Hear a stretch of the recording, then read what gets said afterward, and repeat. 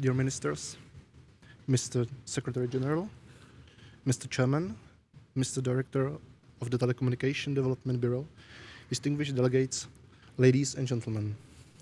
On behalf of the government of the Czech Republic and my own, I would like to thank the government of Argentina and representatives of the International Telecommunication Union for preparing this important high-level conference.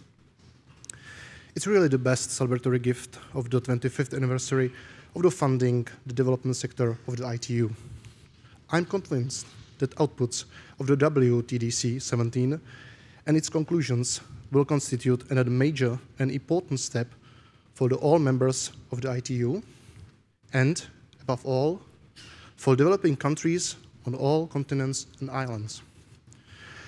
The Czech Republic, having the knowledge and historic experience in transiting from a developing country, has a lot that could be shared in the field of telecommunications and ICTs with the developing countries.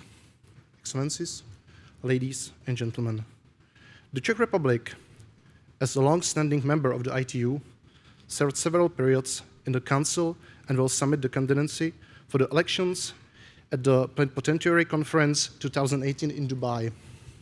For the purpose, we announce with the joy and pride the launch of the campaign at this Buenos Aires conference.